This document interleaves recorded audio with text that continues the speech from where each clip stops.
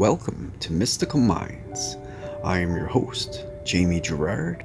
Today, I'll be reading you a poem called Challenges Are Needed from the book 95 Poetic Cues, written by Danny Martin Gerard.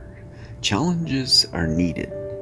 We're spiritual beings who originate from the divine, and we need stimulation for expansion. Without challenges, we would become bored and we would never reach our full potential. Challenges mold us into the essence of who we are, and it's what propels us to move forward and thrive.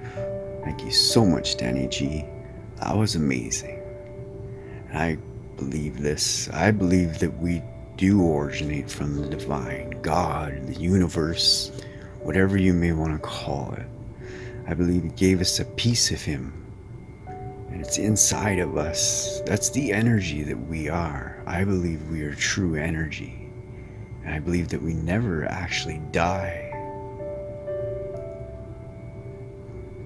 And that's why I believe that with the divine in us, whatever you truly, truly love, that's because the divine wants you to do those things, to experience those experiences.